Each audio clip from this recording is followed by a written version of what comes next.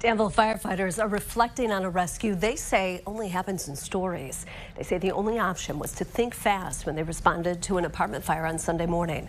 2 children were already rescued from a second-floor window. The mother was hanging on, getting ready to jump her way out. He grabbed the ladder.